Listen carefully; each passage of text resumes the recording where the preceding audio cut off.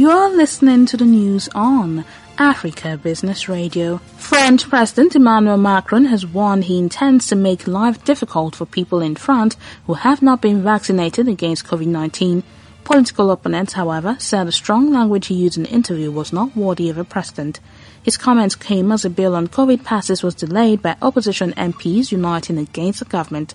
A debate in Parliament on the bill, which will bar the unvaccinated from much of public life, was prevented from continuing after midnight. The legislation was expected to be approved in a vote this week, but it has angered vaccine opponents, and several French MPs have said they have received death threats over the issue. That was the news at this time on Africa Business Radio. You can continue to listen live online at www.africabusinessradio.com or via a mobile app. I am Chukunonso Modi, and thank you for listening.